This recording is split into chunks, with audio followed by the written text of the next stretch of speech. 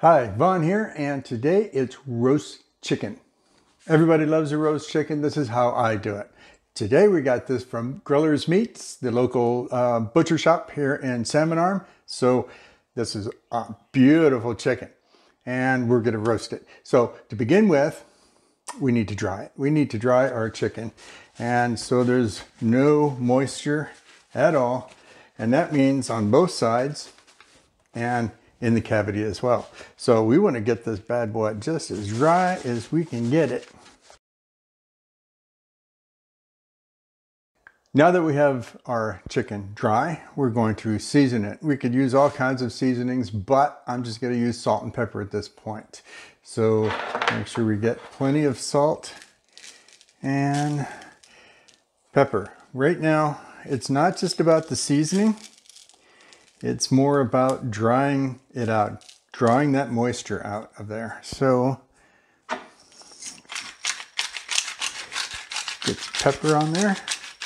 All right, so we got one side down, and let's flip it over and get some salt and pepper on the other side as well. After I've seasoned it with salt and pepper, I am going to make a few holes into the skin. You can use any kind of sharp implement. A toothpick works just fine. I'm going to use a nice little carving fork here, and I am going to make holes in the skin, probably about 20 of them, and this will help release the moisture.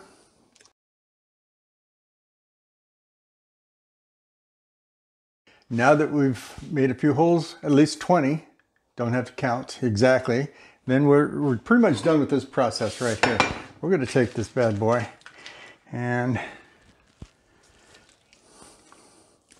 we're going to put him in the refrigerator. We're going to put him in there about 8 hours, I think. 8 hours is probably about the time. What time is it? Oh, yeah, that's plenty of time. So 8 hours in there, then we'll take it out, get it to room temperature, and get it to roasting.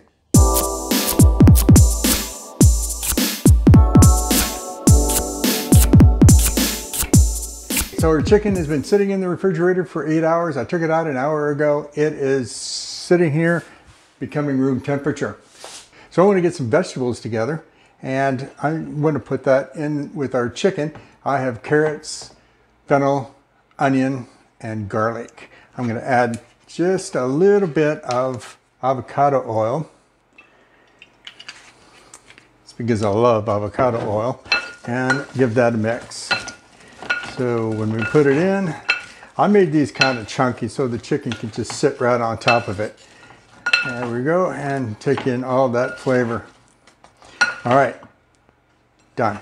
We're going to set this aside, and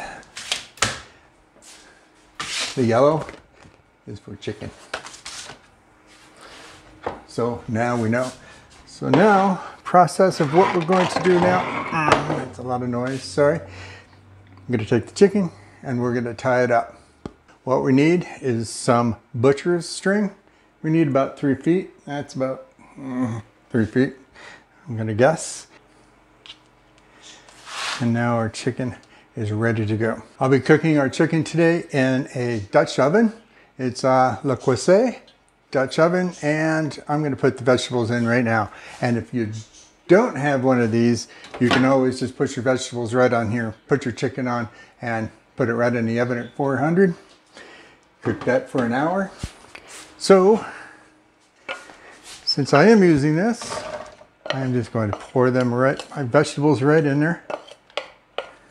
Set that aside. Take our chicken, put it right in there. Make sure she's snug in there. Voila. Like I said, 400 degrees. Make sure you preheat your oven so it's ready to go. And I'm going to put the lid on it for half an hour, and then I'm going to take the lid off for another half an hour, cook it for another half an hour, and we'll have some beautiful chicken.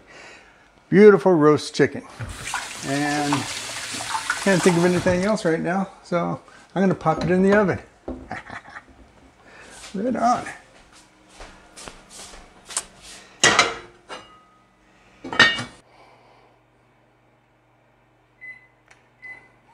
It's ready. Yay.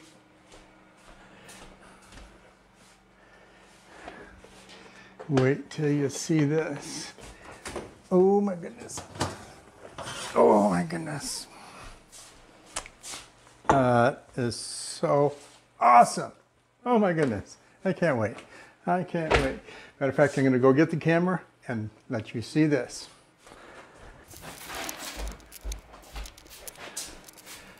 Oh my goodness. Look at that beautiful thing. That is one beautiful bird. We're going to let that sit and rest for a little bit, 10-15 minutes. Get the dining room table set, open some more wine. Yeah, been busy already. So, all right. Well, I'm just going to turn this around. Hope it works. I hope you enjoyed this video.